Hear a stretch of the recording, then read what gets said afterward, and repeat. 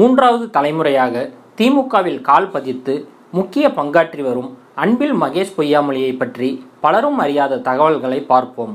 மகேஷ் பொய்யாமொழியின் தாத்தா தர்மலிங்கம் திருச்சி மாவட்டம் அன்பில் எனப்படும் ஊரில் பிறந்தவர். அன்பிலார் என்றால் ஆரம்பகால திமுகவில் பிரபலம். திமுகவை ஆரம்பத்தில் தோற்றுவித்த தளபதிகளில் ஒருவரான அன்பில் தர்மலிங்கம் அண்ணாவின் நம்பிக்கைக்கு உரியவராக திகழ்ந்தார். கருணாநிதியின் முக்கிய தளபதியாக விளங்கினார். 1967 காங்கிரஸ் கட்சியை வீழ்த்தி திமுக ஆட்சி அமைத்த போது திமுக ஆட்சியின் உள்ளாட்சித்துறை அமைச்சராகவும் வேளாண் துறை அமைச்சராகவும் பதவிகள் வகித்ததுடன் கட்சியிலும் பல்வேறு பொறுப்புகளில் சிறப்பாக செயலாற்றினார். திருச்சி திமுக என்றால் அன்பிலார்தான் எனும் அளவிற்கு செல்வாக்குடன் இருந்து கருணாநிதியிடமும் தனிப்பட்ட முறையில் மிகுந்த நட்பு பாராட்டினார்.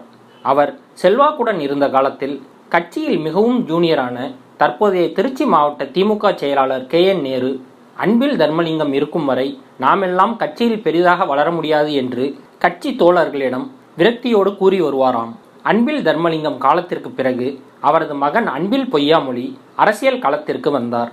தனது அப்பா கருணாநிதியுடன் தனிப்பட்ட முறையில் நட்பு பாராட்டியதை போன்று பொய்யாமொழி MK ஸ்டாலினோடு மிகவும் நெருக்கமாக இருந்தார். திமுகவில் MK ஸ்டாலின் அப்போதுதான் தீவிரமாக செயல்பட ஆரம்பித்த புதிது.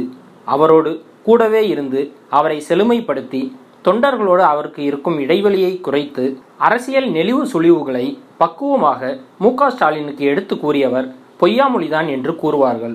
திருச்சி தொகுதியில் இருந்து 1989 ஆண்டும் 1996 ஆண்டும் MLAவாக வென்று அரசியலில் செயல்பட்டு கொண்டிருந்த பொய்யாமொழி திடீர் உடல்நல பாதிப்பால் 1999 ஆண்டு அகால மரணமடைந்தார். திருச்சி MLAவாக இருந்த அன்பில் பொய்யாமொழியின் திடீர் மறைவை அடுத்து நடைபெற்ற இடைத்தேர்தலில் பொய்யாமொழியின் சகோதரர் அன்பில் பெரியசாமி களமிறக்கப்பட்டார்.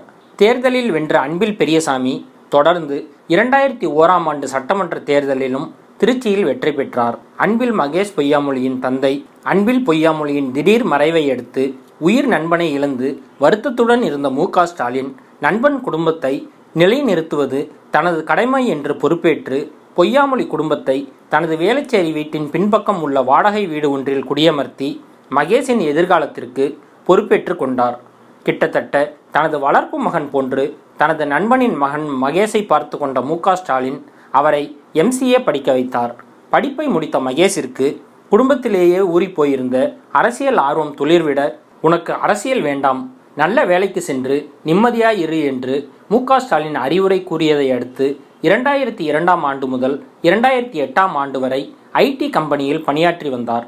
2008 ஆண்டிற்கு பின் உதயநிதி ஸ்டாலின் தனது பிசினஸ்களை கவனித்துக் கொள்ளுமாறு கூற வேலையை உதறிவிட்டு உதயநிதியுடன் இணைந்து செயல்பட ஆரம்பித்தார் மகேஷ் பொய்யாமொழி. தாத்தா அப்பா போலவே மிகவும் நெருங்கிய நண்பர்கள் ஆனார்கள் உதயநிதி ஸ்டாலினும் மகேஷ் பொய்யாமொழியும். பின்னர் உதயநிதி நடிப்பு துறையில் கால் பதிக்க ஆரம்பித்ததும் உதயநிதி நற்பணி மன்றத்தின் பொறுப்பாளராக இருந்து மன்றத்தை வளர்க்கும் பணியில் முழுமையாக தனது கவனத்தை செலுத்தினார். திமுகவில் இருக்கும் நிர்வாகிகளின் இளம் வாரிசுகள் உதயநிதி நற்பணி மன்றத்தில் இணைந்து செயல்பட ஆரம்பித்தனர். மேலும் MK ஸ்டாலினின் சுற்றுப்பயணங்களில் அவருடன் கூடவே இருந்து அவருக்கான பணிகளை செய்து வந்த மகேஷ் பொய்யாமொழிக்கு அரசியலே உனக்கு வேண்டாம் என்று கூறிய MK ஸ்டாலின் மகேஷின் ஆக்டிவான செயல்பாடுகளை கண்டு திமுகவின் இளைஞரணி துணை அமைப்பாளர் ஆக்கினார்.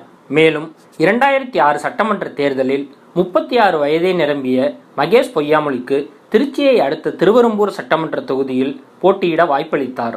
தேர்தலில் போட்டியிடும் அபிடவிட்டில் 8,88,00,000 ரூபாய் சொத்து இருப்பதாக குறிப்பிட்டுள்ள மகேஷ் பொய்யாமொழி 22 லட்சம் கடன்கள் இருப்பதாகவும் தெரிவித்துள்ளார். திருமணமான மகேஷ் பொய்யாமொழி தனது 2 மகன்கள் மனைவியுடன் சென்னையில் வசித்து வந்தாலும் கட்சி நிகழ்ச்சிகள், தொகுதி பணிகள் என்று திருச்சியிலும் பெரும்பாலான நேரத்தை செலவிட தவறுவதில்லை. திமுகவின் மூத்த நிர்வாகிகள் ஒருபுறம் கட்சி நடவடிக்கைகளில் ஈடுபட்டு செயலாற்றி கொண்டிருக்க, மகேஷ் பொய்யாமொழி மற்றும் சபரீசன் ஆகியோர் MK ஸ்டாலினுக்கு தனிப்பட்ட முறையில் செயலாற்றி வருகின்றனர். செந்தில் பாலாஜியை அமமுகவில் இருந்து திமுகவிற்கு கொண்டு வந்ததில் மகேஷின் பங்கு அதிகம். அதன் மூலம் MK ஸ்டாலினின் பெரும் பாராட்டையும் பெற்றவர். தொண்டர்களுக்கும் MK ஸ்டாலினுக்கும் இருக்கும் இடைவெளியை குறைத்து பல வழிகளிலும் MK ஸ்டாலினுக்கு உறுதுணையாக இருந்த மகேஷ் தற்போது உதயநிதி ஸ்டாலின் திமுகவில் முன்னிலைப்படுத்தப்பட்டு வரும் நிலையில் அவரது வளர்ச்சிக்கான காரியங்களை உடனிருந்து கவனித்து வருகிறார் என்பது குறிப்பிடத்தக்கது. மறைந்த திமுக தலைவர் கருணாநிதி அரசியலில் ஆக்டிவாக இருந்த காலத்தில் திருச்சியில் நடைபெற்ற பொதுக்கூட்டம் ஒன்றில் பேசுகையில், என்னுடைய ஆரம்ப அரசியல் நாட்களில் எனக்கு உற்ற நண்பனாக, முக்கிய தளபதியாக அன்பில் தர்மலிங்கம் விளங்கினார்.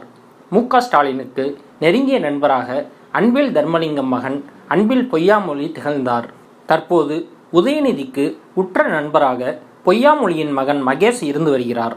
வாழையடி வாழையாக தலைமுறை கடந்து அன்பிலார் குடும்பத்துடன் எனது குடும்பத்திற்கு நட்பு நீடித்து வருகிறது என்று பெருமிதத்துடன் கூறினார். என்னங்க, வீடியோலாம் பார்த்து முடிச்சிட்டிங்களா? இந்த வீடியோ உங்களுக்கு பிடிச்சிருந்தா லைக் பண்ணுங்க, எல்லாரும் பார்க்கணும்னு நினைச்சீங்கன்னா ஷேர் பண்ணுங்க, மறக்காம சப்ஸ்கிரைப் பண்ணுங்க.